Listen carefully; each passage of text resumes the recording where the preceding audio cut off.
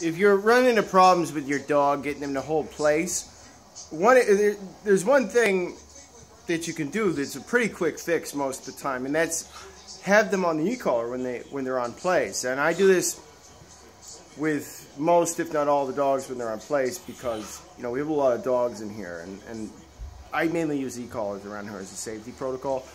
But with owners, it's important because if you think of the e-collar, it's an off-leash training device. It's primarily what it's for. And off-leash in many ways begins in the home, in their e-collar savvy, especially after they finish a board and train with me. So they'll know if you enforce it and you pay attention, as soon as they get a paw off, because they'll test it, and just correct with the e-collar and they'll get right back on. A few times they'll see that you're going to enforce the rules, they'll stop trying. If that sounds harsh, then it's just a correction. Just like instead of using the leash, we're using the e-collar. Now, I think that some of this stuff is predicated upon people have this misconception about e-collars, like they're for aggressive dogs, or they're for like the worst of the worst. Quiet down, Otis, big baby. But that's not the case at all. They're off-leash training devices, and right now they're off-leash. Otis has a leash on because in case he gets off, so if I go to sleep, he gets way off. I want to be able to lead him back on. Some dogs, you just point, they should be at that level, they get right back on.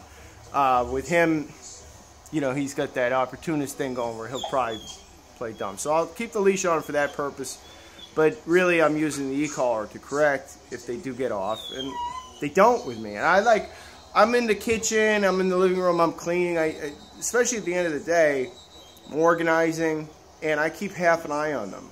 I'm doing stuff. And that's the beauty of place. You can take your dog a lot of places with place if they get good at it. Like, I'll work out, downstairs sometimes with my dogs and keep them on a place, stuff like that. But you got to practice it daily. It's not a hard thing to practice. But what makes it easy is the e-collar. I feel like the e-collar can be a crutch a lot of times for people. It's one of the major weaknesses of this tool. But for this, it's great. So use it. And don't feel bad,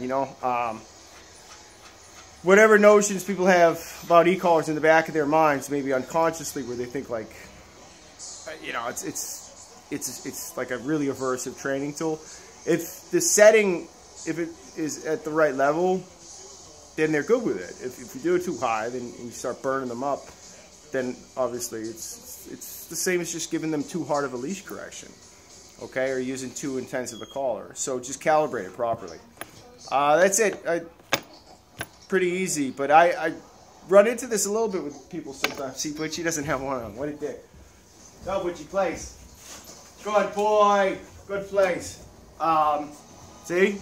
They're savvy. Just the presence of the e-collar alone, a lot of times they'll keep it on it. But Butchie knows better. He doesn't do much, man. He's a sleeper. You gotta do more work with you, fat boy. All right, that's it.